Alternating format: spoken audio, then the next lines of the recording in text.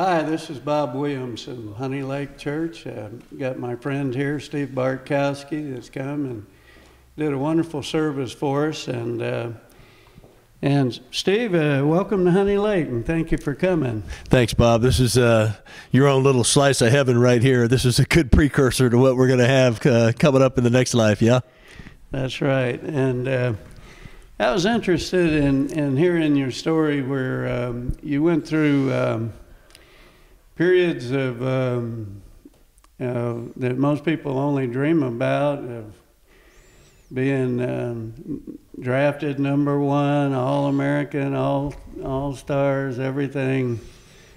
But you had a big crash, and I was just wondering, you know, you had the flash, you had the cash. When you were really riding that, were you knowing peace at that point? No. I knew peace as the world gives it. You know, I knew being able to pay my bills and drive the kind of car I wanted to drive. You know, I knew being somebody in the community that people, for whatever reason, looked up to. But I didn't know the peace that, the eternal peace that I have now, you know, with, you know, understanding that my sins are forgiven, that I am, you know, God's own, that He is in me, living out His life, confronting others with the gospel through the members of my flesh. That's real peace in my mind. And I'm just curious, when you had your fall and everybody was against you, the headlines, the coach, everybody was putting you down for your bad performance or whatever.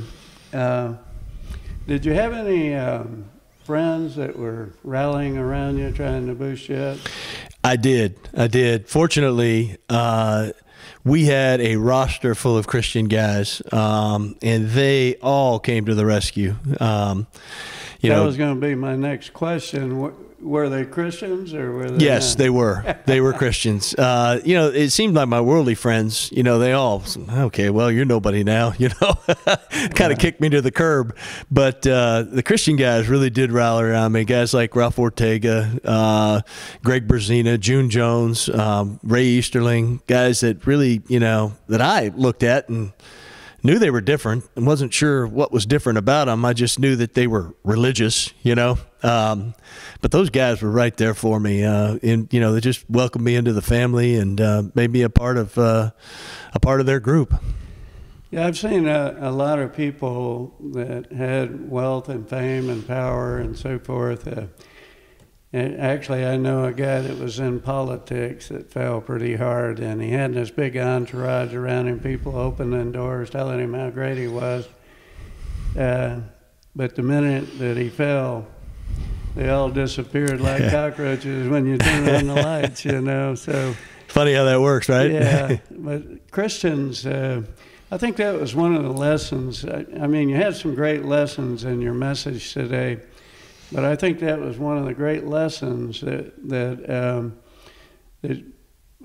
might be good next time to point out is that, you know, when everything seemed at its worst, the people who rallied around you were Christian people, and that's what we're called to do. So many times people just want to pile on when you're down low. It's bad enough living through it, and I've lived through it, I can tell you. But it was a great story, and the other thing that I was struck by is you had that encounter with that guy that had given you a New Testament and urged you to accept Christ. But that had been 3 years. Yeah. And yet somehow you were able to pull that up at your darkest moment when you knew you were going to lose your job and you'd really played a very poor game, and that was it, and you were all distraught. And it's amazing to me that you were able to remember that. Actually, it's not amazing because I think that was the Holy Spirit. Absolutely. God reminding you of that. But yeah. Tell me how that made you feel. Well, you really, it was an amazing set of circumstances with a exclamation point on it. I prayed for years. I thought maybe it was just a vision that I had. I said, God, did this really happen? It felt as real as if it did, and I prayed. I said, Lord, I just got to meet this guy.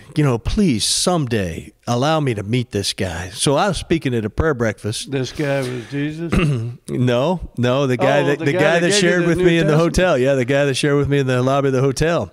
So I'm speaking at a prayer breakfast at First Baptist Church, Dr. Stanley's church downtown, and it's down in the old church, and a guy was sitting at a table as I walked in, and he came up to me and he grabbed me by the hand and he said, "You don't recognize me, do you?" And I said, "No, sir, I sure don't. But I sure, don't take any offense. I meet a lot of people." He said, "Well, my name is Larry Beckman, and I'm the guy who shared Christ with you in Chicago." He says, "As a matter of fact, I shared with every guy on that team." No kidding. Yeah. So you did get to I did get to meet him, and I was preaching speaking that morning on answered prayer. So you tell me God ain't cool, How neat is that? Well, So I got a chance to share that with everybody else. I've been praying for 10, 15 years at this point. That God would allow me to almost given up on it. But I knew it was so real; it had to have happened. But it was amazing. The guy, he was a street minister basically. He spent the last years of his life in Marietta, just street witnessing. Yeah. Amazing guy. He's passed now. Yeah, he's gone now. Yeah. To his reward. Well, what that tells us is you don't ever know how you can affect people. And actually, I had a guy come up to me just a minute ago, and I didn't even remember his name. I'm embarrassed to say, but he told me, I don't know, maybe 5 times how much I had affected his life. But you never do know, do you? But you just plant those seeds. That's right. Like you did this morning, and you don't never know what God's doing. Just like the shoe salesman in Chicago that was reached D.L. Moody, right? He turned the world upside down, just sharing his faith with a guy that went and just made disciples of millions. Right.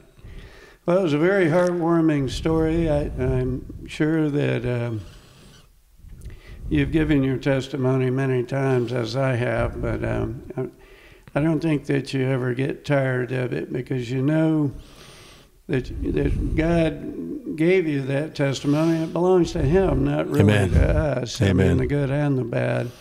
And it was a wonderful redemption story and showing what God can do. I've met a lot of people, but I haven't met many people who've been more favored from God than you have. And generally that comes through surrender and obedience. And we know that God loves us and He's got a plan for our life. And Steve's a fine example of that. He could have gone the other way. A lot of people do. When they first sign of adversity, they turn to the bottle or the pills or whatever else Satan's got to offer, but you turn to Jesus Christ. And Amen. I'm proud of you for it, my brother. So anyway, that's it here from Honey Lake. Again, Steve, thank you so much for coming. I wish you could stay and go hunting with me this afternoon. I think I'll hunt the stand. But you saw the big buck on. Shame on you. Maybe God will find favor in me. I need to send pictures. I'll be working my way up I-75.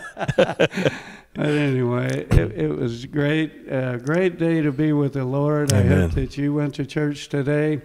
And then sometime you'll come visit us here at Honey Lake Church. It's beautiful. You can feel the Spirit of God.